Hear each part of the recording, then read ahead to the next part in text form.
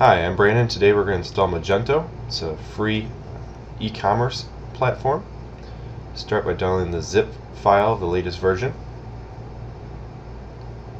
And I'm using a Windows machine, so I'm using WAMP, which is Windows Apache MySQL PHP. So I'm skipping the create account just to save some time.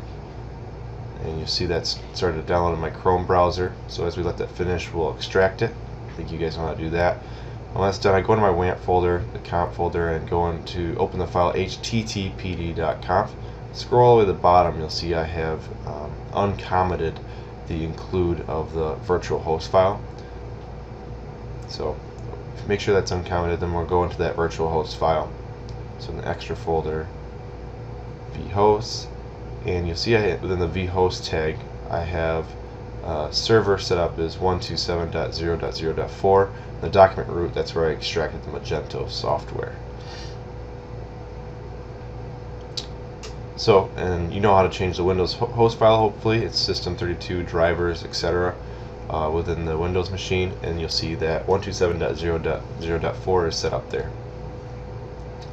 So, I'm going to go into that, and since I do have the directory already extracted, we're good to go. So, like everything else you install, you have to accept the agreement, you have to continue, and with just a couple basic things here, select your time zone,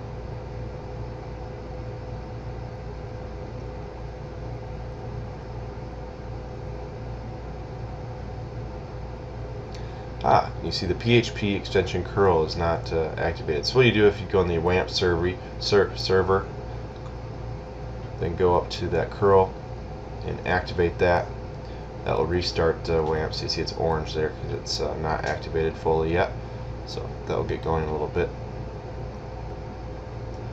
So we open back up.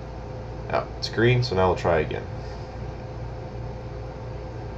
Alright, we made it to the next step. So this step actually wants us to choose the database, enter a username, and you can see if we just enter a random username here, we're going to get a database error. Well, mostly because that database doesn't exist. So to do that, you go into WAMP and you select PHP MyAdmin. This is where you administer databases. And what we're going to do is create a new database. So I'm on the database tab. I'm going to type a name here, Magento. Makes sense, doesn't it? Create. So my database has been created. If you want to play around with the privileges, you can add users if you want to use a different name other than root. So we can create a username Magento here and type in a password that we see fit.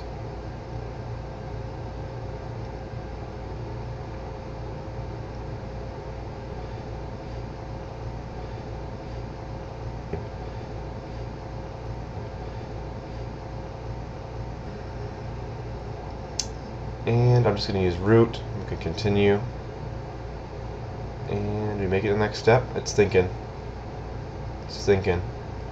Alright, good. So now we can create the admin account. So we got past the configuration. Just type in my user information here.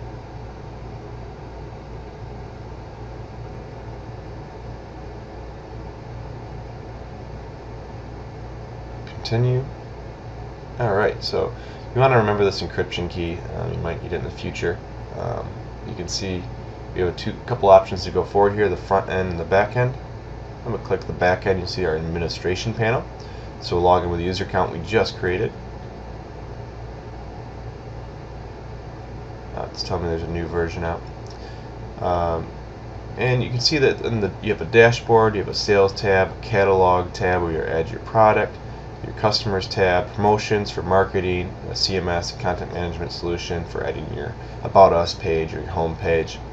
So that's pretty much the setup. All the tables have been automatically created for us, and you'll see that in PHP MyAdmin if you go back there. And if you go back to the front end, you'll see that this is the Magento home page.